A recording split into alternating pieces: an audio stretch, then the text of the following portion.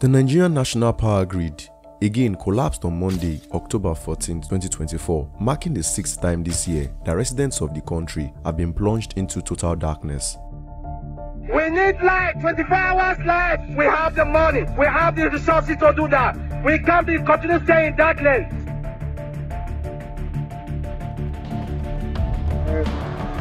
One, two, Victor Moses. It's this game of glitter from Jerry. We will go on to talk. The national grid that was painstakingly designed in October 1962 over the years have been left to its ruins.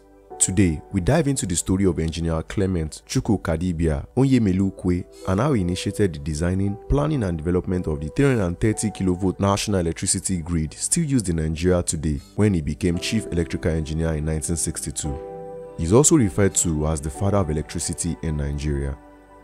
Born April 1, 1933 in Nnanka, Anambra State, he attended DMGS, a premier colonial-era boys' secondary school in Onitsha, University College Ibadan for 2 years before he was sent by the British colonial government to Leeds University.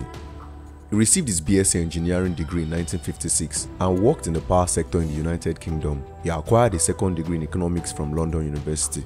He had nearly abandoned any intention of returning to Nigeria when the Electricity Corporation of Nigeria (ECN) recruited him as part of the drive to fill civil service and parastatal positions after Nigeria's independence from Britain in 1960.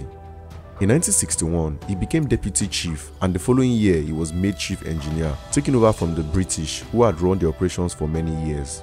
It was on his desk that the first outline of what is now the PHCN, formerly ECN and NEPA grid, was formulated. All the chief executives of NEPA, the renamed National Electricity Corporation, since its inception up to 2001, were his former staff.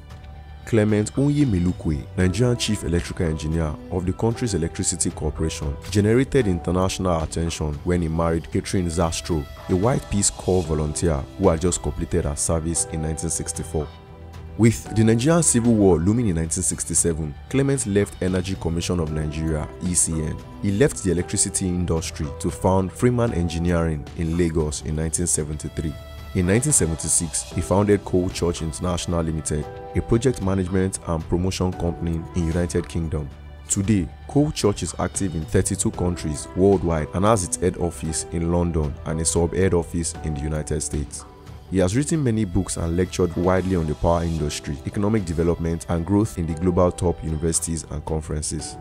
He died on January 18, 2020 of metastatic non-small cell non-smokers lung cancer in his Westport home in US, aged 86. He is survived by his wife Catherine and their 3 children.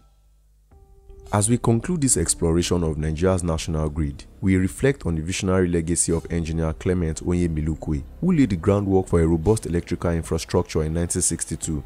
What was once a pioneering achievement has regrettably become a symbol of neglect and decay. Today, the national grid stands in a dilapidated state, beset by frequent outages, insufficient capacity, and outdated technology. The vision that fueled its creation has been overshadowed by mismanagement and a lack of investment, leaving millions in the dark and hindering Nigeria's potential for growth. As we grapple with the pressing challenges, it is crucial to remember that the dreams of the past can inspire a renewed commitment to rebuilding and revitalizing this critical system. The story of Nigeria's electricity is not just about power, it's about progress, resilience, and the hope for a brighter and more electrified future. Meanwhile, will the Ministry of Power rise to the occasion and restore the grid to its former glory?